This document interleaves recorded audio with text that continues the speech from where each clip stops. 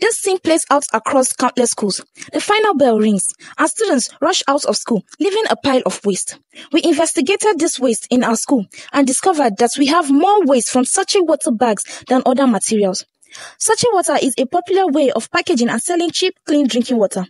On average, a student takes 1 sachet per day, producing 1 waste plastic bag every day. We took some waste sachet to our chemistry lab to get the volume and discovered a rumpled empty plastic sachet takes an average of 10 centiliters of space, meaning 1,000 would take 100 liters of space. This is more than the size of an adult human being. Wow! Imagine the scale of waste produced by multiple schools in the state or country contaminates our food, harms wildlife, and disrupts entire ecosystems.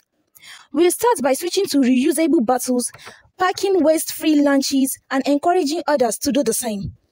We will also start a campaign to encourage drinking fountains in all schools.